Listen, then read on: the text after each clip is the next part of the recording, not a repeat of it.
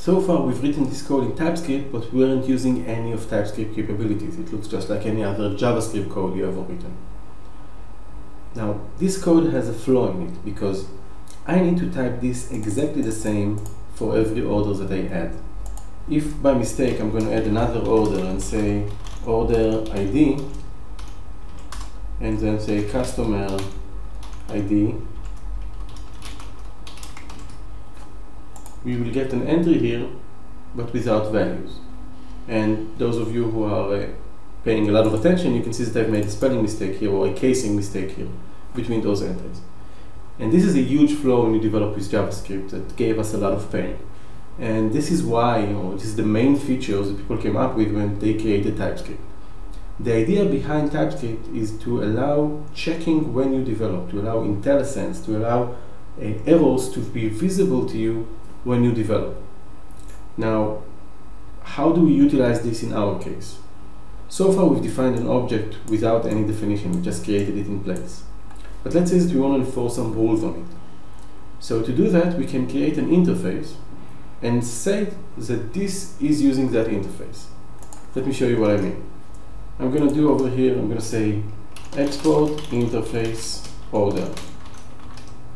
And I'll define that that order needs to have an order ID, which is a number, and it needs to have a customer ID, which is a string.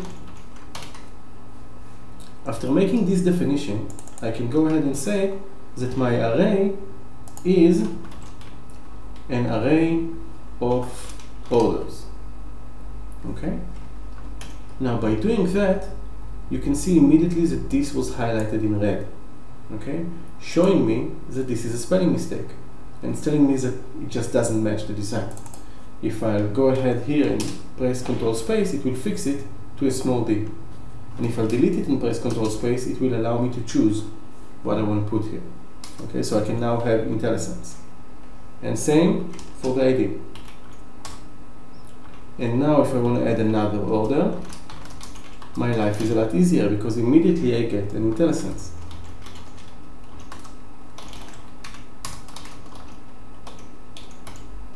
Okay, so what TypeScript had added to the mix is the ability to define types, and based on these types, get IntelliSense and easier ways of writing our code. Where we are pretty much, it makes sure, or it helps us make less mistake and find those mistakes earlier. Let's review the changes that we've done to utilize these benefits. So we've added an interface called order. Okay, we told it that it has an order ID and customer ID, and then we declared that our array was an array of type orders, and that made sure that the typing will be correct. That allowed us to check the IntelliSense, the typing, the naming, and all of those common mistakes. Now one more thing you need to know about this. If I'm going to create another one, and I'm going to say here that I want to have order ID, and that's it, I will also get an error, okay?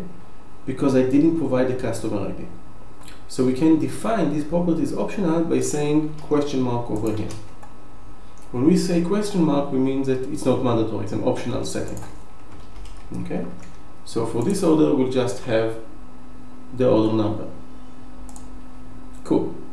Let's go ahead and make sure that we reviewed all our changes, created an interface, made the properties optional, and then made our array an array of orders, which allowed us to keep type safety.